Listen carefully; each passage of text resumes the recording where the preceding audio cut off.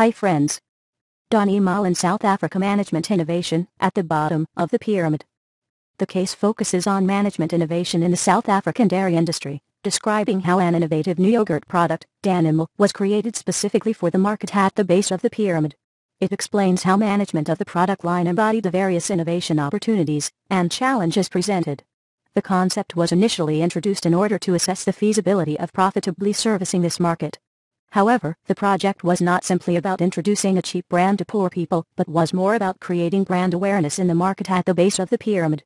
The new product took into consideration the nutritional shortcomings in the diet of children in this market, and also allowed for the lack of available infrastructure, electricity, and refrigeration.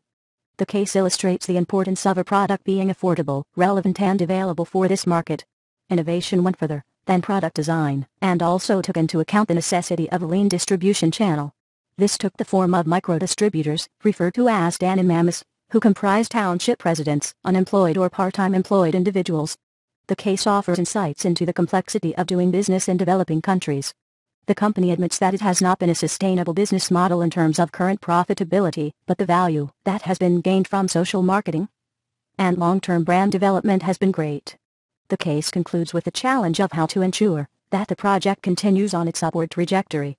The objectives of the case are to encourage students to have a better understanding of the strategies required to successfully impact on low-income markets in developing countries, the different metrics that one could consider when assessing the impact of interventions on the base of the pyramid market, and the importance of harnessing opportunities and overcoming the challenges of management innovation.